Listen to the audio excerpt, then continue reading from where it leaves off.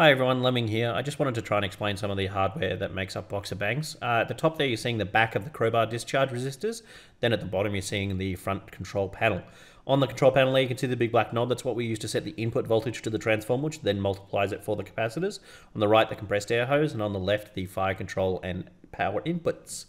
Top center there, you can see the big silver cans. Those are the actual capacitors that store the energy for the system. There's 16 of them all in parallel, and they weigh quite a bit. On the end here at the top, you can see what we call a primary discharge. It's actually in parallel with the outputs. It's there just as a safety in case whatever we're trying to destroy doesn't actually blow up. These are the primary outputs for the system. They're two brass bars about 1 inch in diameter. They're supposed to handle up to about 4,000 amps. We're not sure we're actually hitting that yet.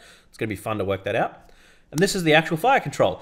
So if I'm feeling kind, I'll hand this off to someone else, or if not, I will, just run it myself. But as you can see, it's fairly simple but well designed. Arming! Charging!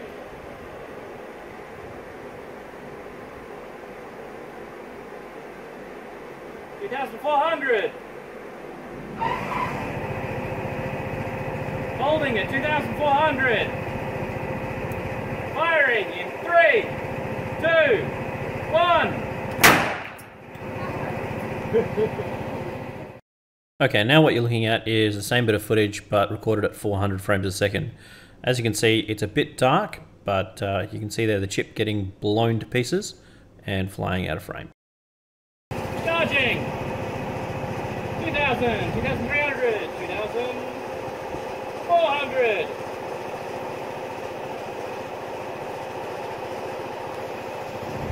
Still climbing, still climbing. We're holding at 2,440. Firing in 3, 2, 1. So again, this is the high-speed footage of the previous shot. You see that the RAM between the terminals, and then it's going to go away. You can see there's the main PCB leaving there, and just if you look at the top right, you'll see the sticker flying through the top right corner there. This is a bit of a bonus shot. This is an old Nokia phone.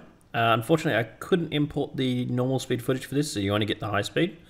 But there it goes. Very quickly was into 3 pieces, and they flew about 4 or 5 meters. So I hope you enjoyed this little introduction to boxer bangs and the fun we can have with it. There will be more coming up. I'm hoping to have some better footage next time. I'm actually working on getting a higher speed camera if I can. Here's some of the destruction from the day. We've got a lot more to come, and you should see more soon. Keep your eyes peeled on our Facebook page. There will be an event surrounding this at some stage. I'm not going to say when yet because we're still testing.